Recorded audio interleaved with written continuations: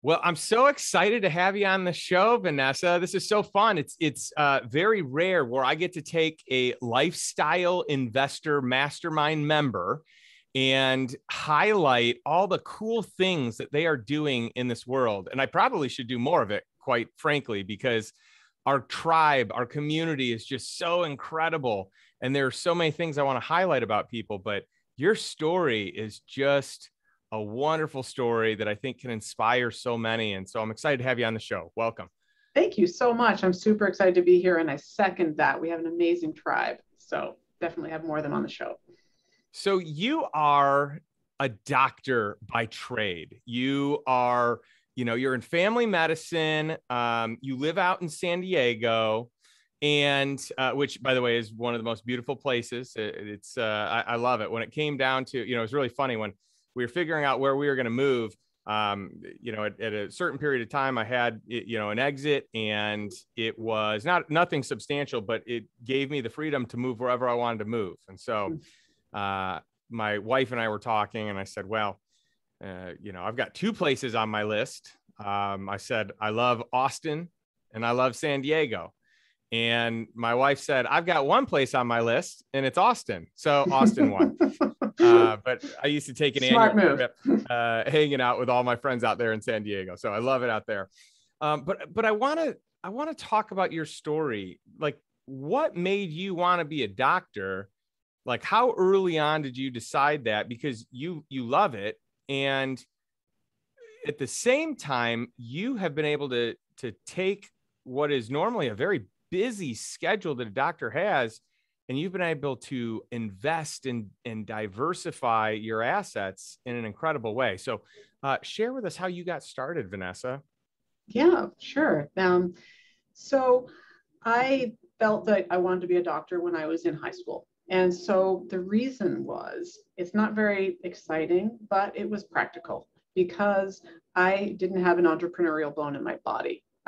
Nobody in my family was an entrepreneur, and nobody really even went to college. So it was kind of out there, but I had a science teacher say, you would be a very good doctor.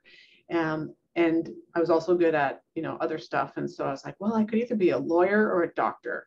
And I was like, well, I don't really like lawyers, and I don't think I would like that. That sounds boring. So doctor it is. I wanted to help people, but honestly, what it was for me was the security of knowing that when I got out of college, I would have a job. I would have a title. I would be employable. The idea of going into college and paying a bunch of money, which I was paying myself. Nobody was, putting me through college. And with a BA in liberal arts or an economics degree, even, I just had no idea what that meant.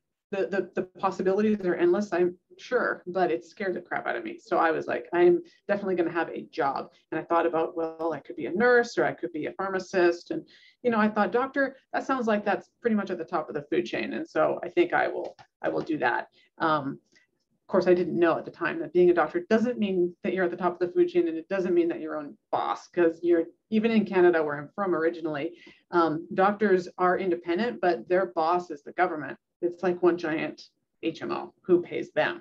And of course, now I'm in the States, and I love it here. It's amazing. I came straight out of residency, but you learn how you're not really that high on the pecking order. Well, it's interesting because there's, I talk about this a lot about like the reality and the illusion of reality. And, I've shared this analogy before where a lot of people want to live in a gated community because it's safe. The gate keeps the bad people out. But the reality is a gate's not going to keep bad people out that want to get in. It's an illusion of safety, but mentally people feel more safe, and therefore it is their reality. And I think the world of being a doctor, for most people, it's expectations not meeting reality, because a lot of people think doctors make a tremendous amount of money, but doctors spend a lot of money to get to the point that they can make a lot of money. So then when they're making a lot of money, it's going to debt service. And then there's, in many regards, like handcuffs to the hospital or business or government or whoever you work for. So there's often not the autonomy that exists later on when maybe a doctor would start their own practice. which is also a big risk because a lot of doctors didn't learn how to run a business. And so Oh, a lot of them fail because of that. Yeah, we had, I remember distinctly in my last week of residency, we had like a half day on how to start your own practice. And like literally in Canada, that's what everybody does. They go out and they hang up a shingle. And because you don't have to worry about insurance contracts and payers and blah, blah, blah. There's only one, right? And so you literally go out and you start your own practice. And I mean, that is just terrifying that they're sending all these doctors out there brand new to start their own enterprise. So, yeah. A lot of people go to college for a specialized degree to start a business. A lot of people will be an understudy. But with doctors, you spent all your years of college. You've got your, additional years, your residency, and this is focused on your craft. This is focused on being a great doctor. And then, oh, let me give you 1 week on how to run your own business. And that's just not sufficient. So it's interesting to see. I mean, it's pretty obvious to see why a lot of doctors don't go out on their own. But I think the doctors that really kind of get ahead of the game in a financial regard do so by going on their own and figuring it out. And there's like, I mean, obviously there are a lot of doctors that can make great money and after debt service is paid, or maybe if they didn't have debt service, it's a different scenario. But I've got a lot of friends that started their own practice, the doctors that have just, in many different industries, whether it be dental, whether it be optometry, whether it be, family practice. And it's amazing what can happen as these entrepreneurial skills are honed and learning how to scale a business and open up multiple locations. It's really cool. So I'm curious your thoughts around that and what you've seen in your community and with your friends. Right. I mean, when I started, which was 19 years ago, I moved down from my residency in Canada down here to San Diego, and I've been at the same job ever since. So, I've been here for 19 years and worked my way up so that now I'm the medical director of the group. And we have 12 locations and 80 plus providers, so it's grown a lot. From when I first started, there was only like 2 locations. And so I've seen the evolution of medicine during that time as well. Back then, I was joining a small group and I was a W-2, but we became shareholders and we still are physician owned. So we are running our own business. It's a little different, because you've got the corporate structure of a CEO and a CFO and all that take care of things versus like what we call onesies and twosies, which are like the solo doctor or the one that has a partner. And so, I wouldn't have had the skills to do that at the beginning. And I might have messed it up and I might have caused myself a lot more harm than good because we do come out with a lot of debt. And the docs now coming out, especially those in primary care, they do want the security of a W-2 job with time off, and which is kind of a whole nother issue. But, they want to have all of the 401k benefits and everything all baked in. And that's just the way it is now for most primary care, especially in California, where we do need to have insurance contracts. Because if you have your own business and you're taking insurance, you're not going to do that by yourself. Those docs who are out there by themselves doing it, they probably don't take a lot of insurance. And, people are paying cash or they're using their PPOs, but it's a different world here in California. So I'm grateful for the fact that they took me on from Canada. Getting a visa and all that was not easy. It's not easy to come down. Super grateful. The first 6 months I was here, I was just starstruck. Look at all the palm trees. This is amazing. The weather is so great. And, I'm super happy with the move that I made. But I realized I think it was about after 10 years of practice, that there had to be a little bit more because I was working super hard. We used to do everything, go to hospital, do admissions, rounding, skilled nursing, urgent care, so we were working our butts off, making pretty good money, but I was really intent on not working until I was 65. The older generation of doctors, they stop working when they can't work anymore, and that's not how I wanted to be. I wanted to have quality of life, start a family. And I, even though I was being super frugal and saving a lot of my money, like half, I was diligent for about 5 years, saving and investing, of course, in the stock market, and plotted out my income over 5 years and my net worth. And it was a straight line. And I was like, okay, this is not going to work for me. I am not going to get to where I need to get to without some kind of exponential growth. And the compounding, I'm like, where's the compounding? The compounding doesn't happen in 5 years. I figured that out later. It takes decades for compounding. And when you're a doc, you get started so late. You don't get that head start, And so I figured I had to start looking elsewhere for investing. And that's what kind of got me into learning that I knew that real estate was the way to do it. And so that's what I focused on. Vanessa, you made a comment that is so powerful, and it's just so important that people hear this, because you recognize, even as a high income earner, even moving up the corporate ladder to where you are, to a director of a hospital, of a medical practice, that and even saving half of the money that you make. I mean, this is incredible that you're still not going to get to where you want to be. And I think most people don't even have the luxury of, those opportunities that you're talking about. And so, to figure out what's next and to say, hey, I need to start investing in other things, in real estate, in myself and my own education outside of the medical field. I think that's incredible. And I wish more people did it. I hope that this podcast episode can inspire more people to do it, because I know a lot of doctors, and a lot of them, especially the ones that live in expensive cities, they're just making ends meet. It's not like what many people think. And, conversely, I've got a friend here in town in Austin that is, I got to be careful not to say too much, but is selling all of his practices for just under 9 figures, for barely under 9 figures. And what an incredible opportunity. But I know so many more that are not even really getting ahead, right? It may seem on paper like they're making a lot of money. And so I love what you've done. So walk us through, like, how did you get started? Like, this had to be a little scary. You're a doctor, you're figuring out how to, carve out time to do something different, but you don't have the expertise yet. You invest in your first real estate deal, I think back in 2008. Walk us through that. Right. Well, the first deal that I did in 2008 was just a realtor friend of mine said, you know what, this area is going to really do great after this, this downturn. And this was at the beginning of the downturn. And I had some extra money, and, like 40 grand was a lot to me. And so I made a down payment on this home, which was a short sale in Riverside County, just north of San Diego.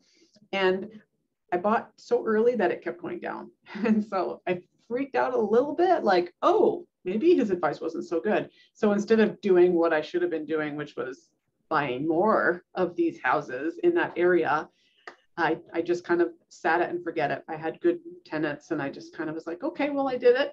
That's fine. We'll just sit there and watch it. Of course, that home that I bought for, I think, 225 is worth 600 now. So, it would have been great to get 10 or 20 of those. I'd be set right now. But I basically went on with my life.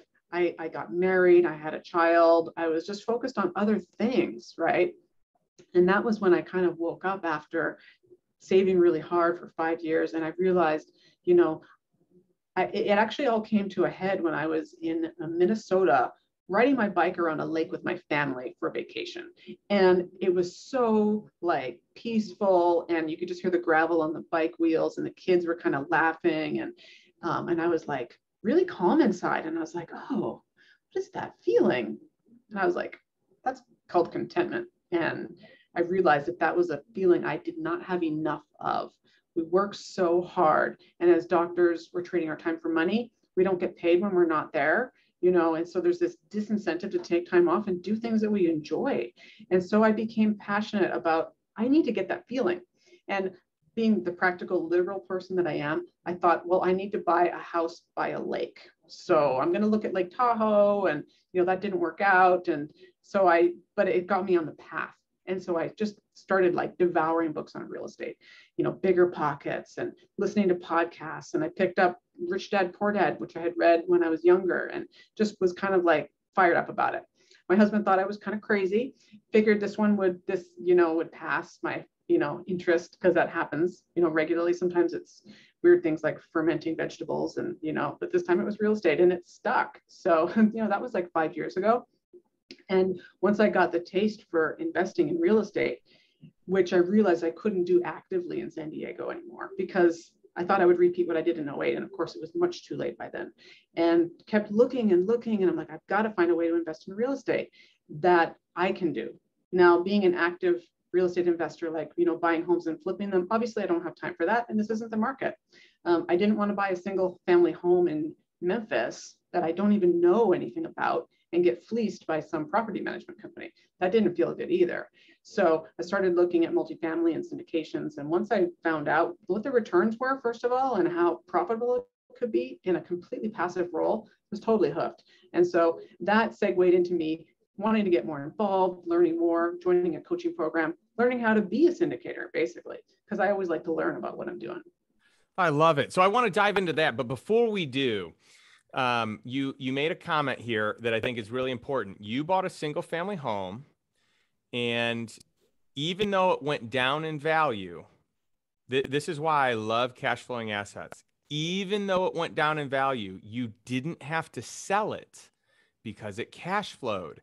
So you could weather the storm of the highs and the lows. You could weather that downturn and not be forced to sell it. And so one of the things that I really talk about is getting your passive income to equal or exceed your, income to survive, and eventually your lifestyle income. And so that's a great story, a great way to say, hey, let me buy this home because it cash flows. I can wait and hold it. This could be a long-term play. It could be a short-term play. It can be whatever I want. I have flexibility because my renter is covering the cost of the mortgage payment. So nice job. Totally brilliant. Let's talk about syndications, because you've done like 32 or 33 syndications, I believe. And I'd love to hear all the different paths that you've taken. And just so everyone knows, can you elaborate on what a syndication is? Yeah, absolutely. Like, a syndication is usually, to keep it simple, purchasing a large asset and bringing in limited partners or investors to help with the equity portion of the investment. So you get debt service on it like a mortgage, and then the rest is provided by the limited partners. And then the operators, the general partners who, sign the loan, run the business, take care of the day-to-day type of stuff, they provide returns to those investors. And those investors, once they write their check, is completely passive, which is the beauty of it. And, getting a preferred return, which is your cash flow, which is awesome. And then some equity on the back end when they sell or refinance. So, syndications can be anything, though. They're not just real estate. You can syndicate startups, IPOs, Broadway plays, anything can be syndicated. That's awesome. So the beauty here is, for anyone that feels like you don't have time, like, I'm already so busy in my job, there's no way I have the time to invest. And for some people, they fall into that trap. For most people, they fall in the trap of either A, not investing and consuming everything that they make, B, investing everything they make back into their business, or C, taking the path of least resistance and investing everything else into the stock market, into 401ks, into qualified plans. And so there are different ways, in my opinion, better ways, at least ways to diversify. So not all of your assets are in your business and in your, qualified plans and in the stock market. And I think if you look at the wealthiest people in the world and you analyze, and I've spent a lot of time researching the wealthiest people, like, what does their portfolio look like? And of the people that are like literally the wealthiest in the world, 50% or more of their portfolio is in real estate and private equity.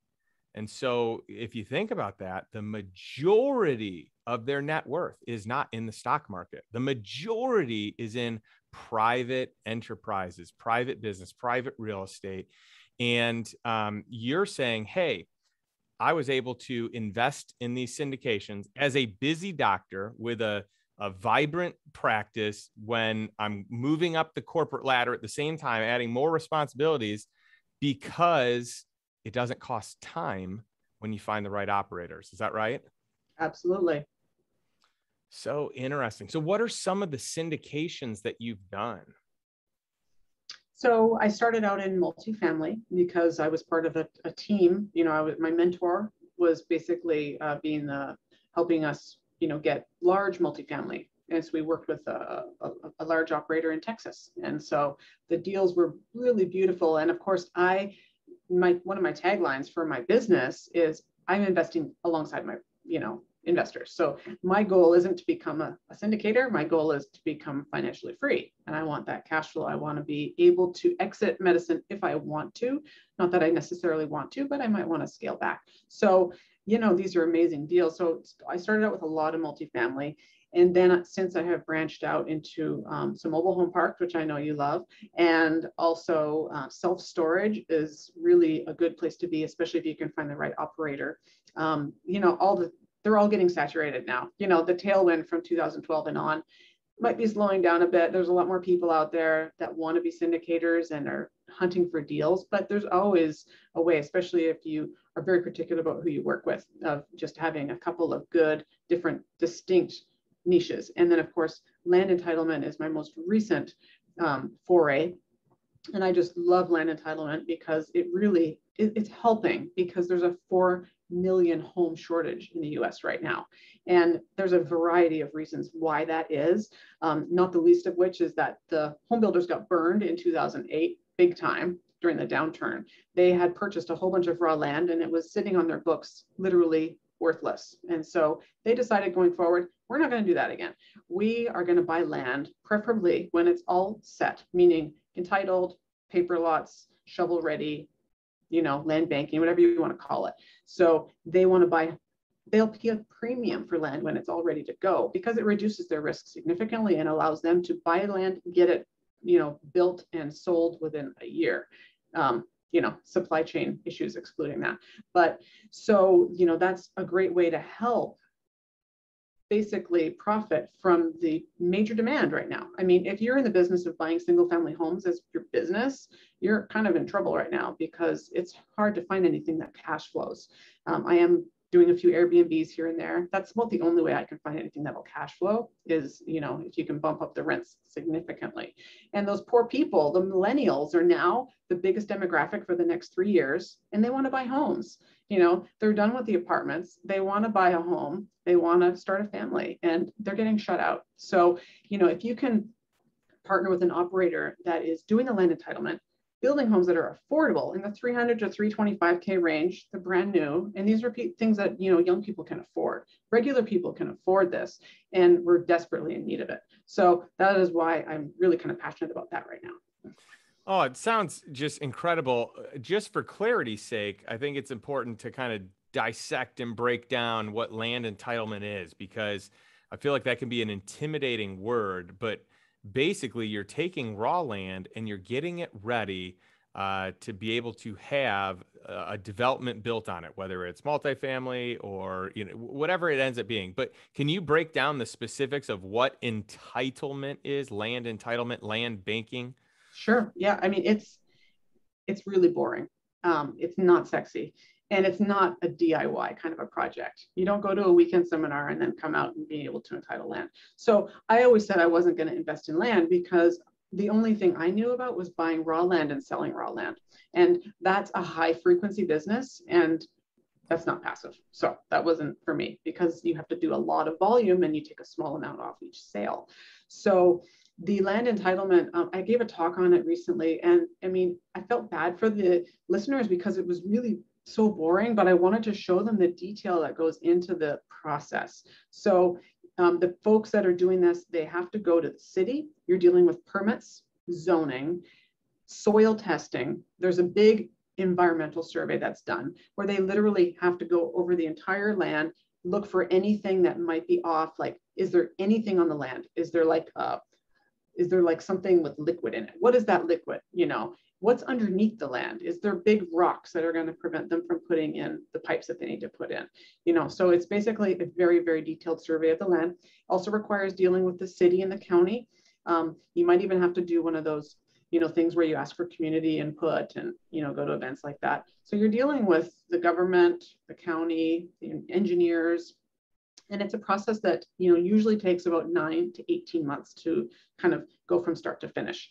And it's very important to have a strong contract so that when you're doing your due diligence, you're not buying the land yet. You don't buy it until you are like 99% sure that this is going to be a saleable piece of land. That's great. And so I'm assuming that you have to do a phase one as you're doing your The environmental. entitlements. And for everyone that is not in real estate, that's never had to do one of these, I do these on any of the properties that I buy.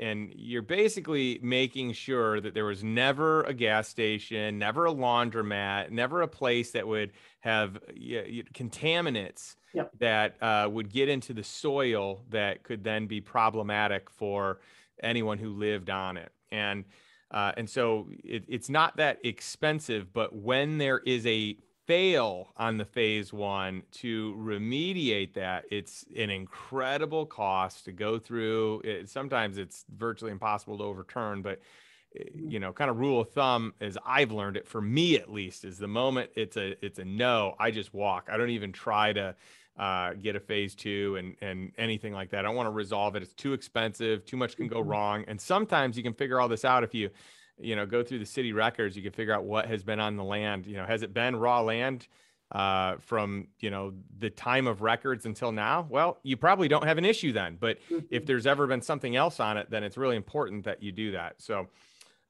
very interesting. Now, let's talk about the returns here because with land entitlement. So before you were talking raw land, flipping raw land, small margins, you need a large volume of transactions to really make a good return.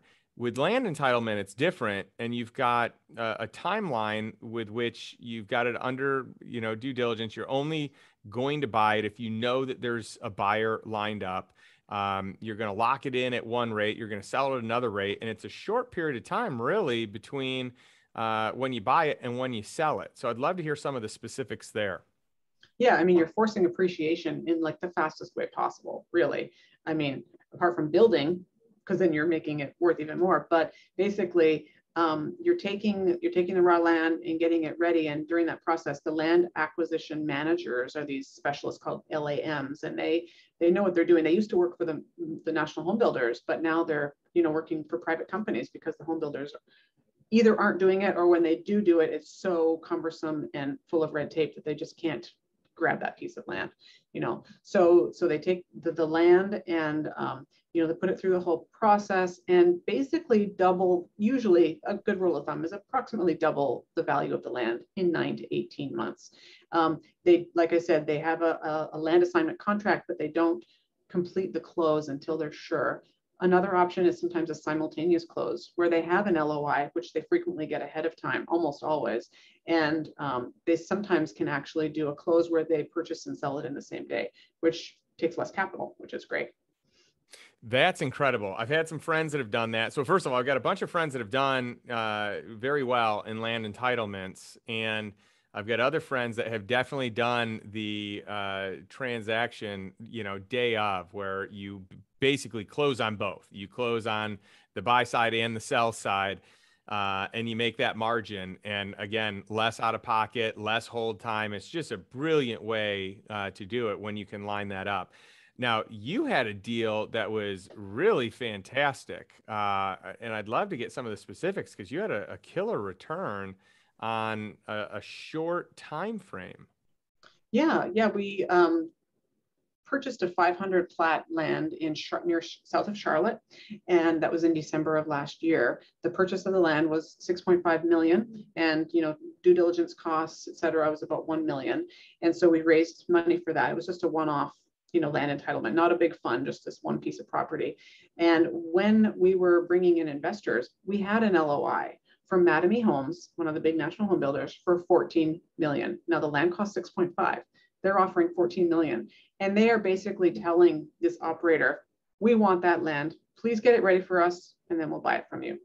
So the operator decided not to actually sign the LOI. And so they pushed it out. The land is ready to close this week. And the sale price with Mattamy, the final sale price is 16.75 million.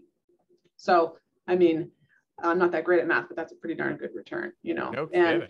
And the next day after they finalized that, DR Horton came in and said, we'll pay you 17.5 million for that piece of land. So there's a lot of money to be made if you are efficient and good at this. And it's not like you can just walk in the front door of DR Horton and be like, I'd like to entitle some land for you. You kind of have to know the market, you have to know the people, and kind of have a back way in.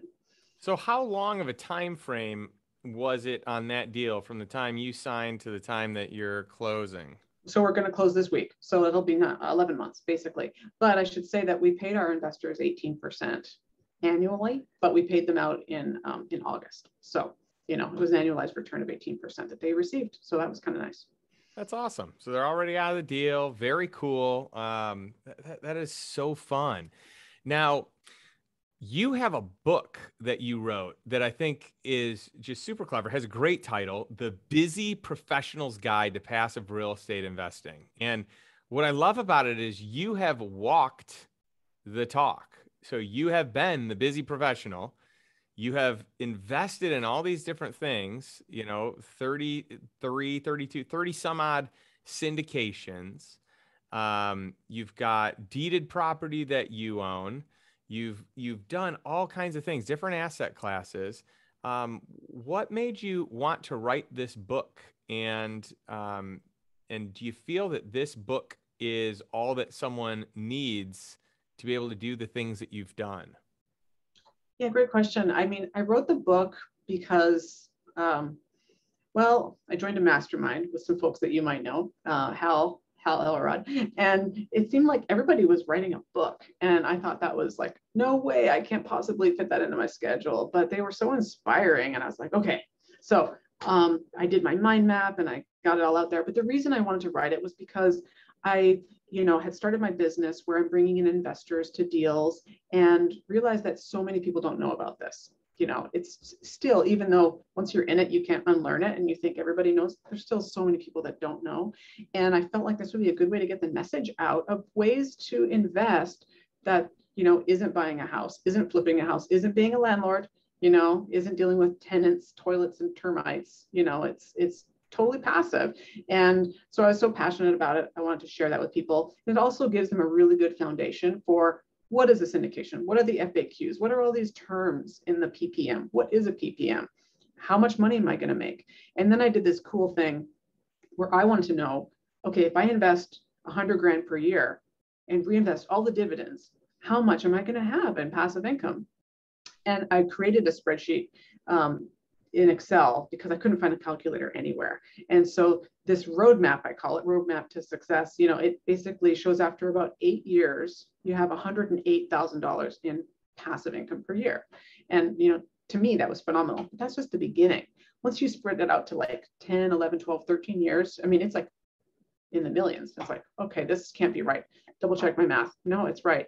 So it's pretty phenomenal. And I wanted to share that with people and also help people get a good idea of things before they come to me, because, you know, the reason I say to write a book is, you know, it's like the phone conversations that you're having over and over and over again. Put it in a book, people can read it, and then they can come talk to you, and then they're more educated. I love it. That is so awesome. Congratulations on taking something that you have had a lot of success with that can help liberate other people and give them time freedom. You know, a lot of people, they think they want financial freedom, but the reason they want financial freedom is for time freedom. Mm-hmm. So I just think that that is incredible. And, you know, what a blessing you've been to our mastermind as well.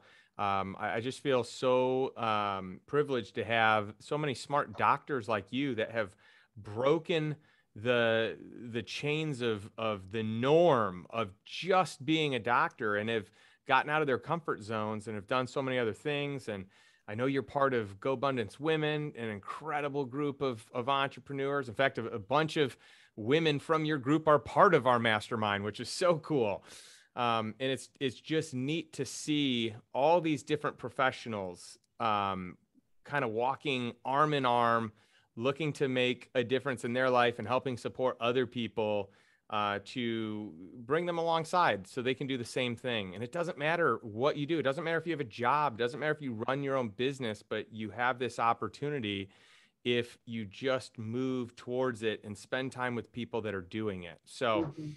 I want to just, recognize you and give you major props here, Vanessa. I think it's so cool what you have done. And I want to thank you for the time that you spent on the show today. Where can our audience find out more about you? So I have my website, which is vmdinvesting.com. And also my email, you can contact me directly at Vanessa, Vanessa, at vmdinvesting.com. Those are the easiest ways. Love it. Well, thank you for sharing today. And what a great segue. What a great episode to kind of wrap up, as I love doing, which is, what are you going to do today to take one step towards financial freedom, towards a life by design, not a life by default? And what a powerful message today is, because it lines up exactly that way with something to the T that someone else can do, where it doesn't take time. You could be a busy professional, but you can invest in syndications. You can invest in deals with experienced operators. So again, I leave you with this. What's the one step you can take towards financial freedom today? Thanks, and we'll catch you next week.